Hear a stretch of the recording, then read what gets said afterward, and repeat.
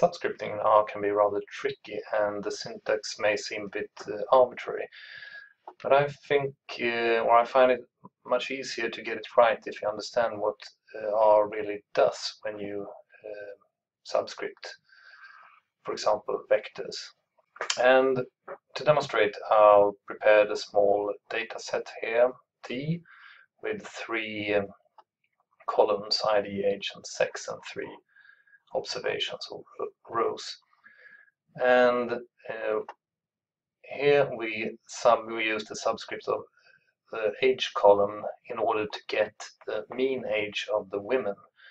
We type mean, and we want mean of the ages, but not all ages, but the ages where the sex is equal to female. And what happens when R tries to decipher this piece of code is that you have mean, of course, which is the command you want to perform, and you have the data, which is a vector of length 3, column from the dataset D, data frame, and out of this subset you want to get just 2 individuals, actually the ones who have a female sex.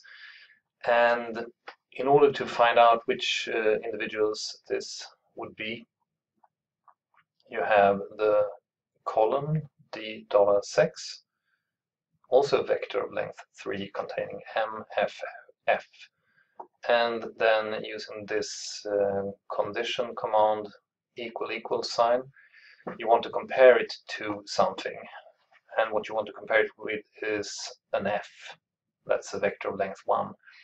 But you can't compare a vector of length 3 to one of length 1, or you can, but what R does is that it recycles this f 3 times, so that each element in this vector is compared to an element in this vector. And when comparing m to f, that's not the same, and you get a false. F and f are the same, true, ff gives true. So this part of the code returns a vector of length 3, a logical vector containing false, true, true, pointing out where the females are in this dataset. And next, R takes this vector of length 3 and combines it, because of these brackets, with this logical vector, and it keeps only the numbers that are matched by true in this vector. So 50 is dropped because it's matched by false, while 40 and 36 are kept because these positions have a true in the index vector. So this part of the code then returns a vector of length 2 containing the elements 40 and 36, which are the ages of the 2 individuals that are of female sex. And lastly, R takes the command mean and applies it to this vector of length 2, 40 and 36, and returns 38, which is the mean of these 2. If you got this, you can stop now, but I'll show the same example otherwise in the console as well. Okay, so first of all we create the data set here, and we can check that it looks alright. We have this data frame D, which looks quite like in the example I showed previously. And here we have the piece of code where we want the mean age of the women. And as you can see, we have here d$age. If I run just that part of the code, I get the ages 50, 40, 36. And then we have this part, d$sex, which is a factor, turns out, containing mff, 2 levels.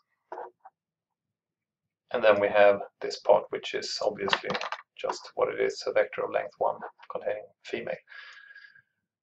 And when we run this part of the code, we compare d$sex to f. as you can see, we get a logical vector containing false, true, true. And this vector is then matched to the age.